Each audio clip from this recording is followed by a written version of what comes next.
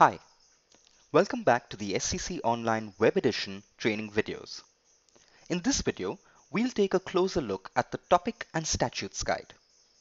You can access the Topic and Statutes guide by clicking on the Topic Guide button in the toolbar beneath the Enter Search Term text box on the search page, or from the top toolbar from anywhere else within the site.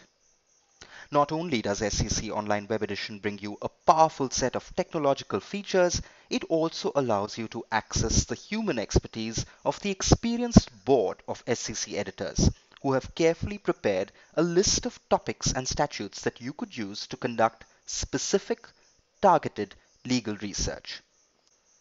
All you need to do is select this function and then type a word or part of a word, or use wildcards that you feel represent your search query most accurately in the search text box on the topic guide page.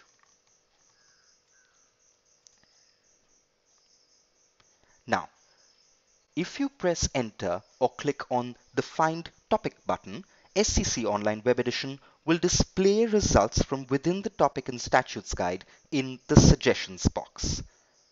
These results are displayed in a tree format that represents the context they appear in, with the appropriate higher level headings included in the results.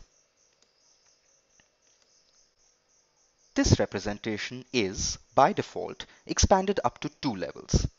You could choose to show greater depth if you like, by clicking on the plus sign wherever appropriate, so you get a bird's eye view of the layout of topics. Once you have identified the topic for which you wish to view notes, select it by using the mouse.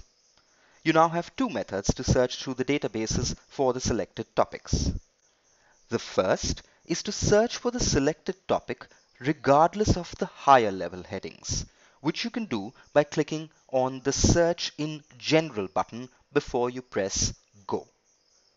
The other method is to search for the selected topic with respect to the higher level headings, which you can do by clicking on the Search in Specific button before you press Go.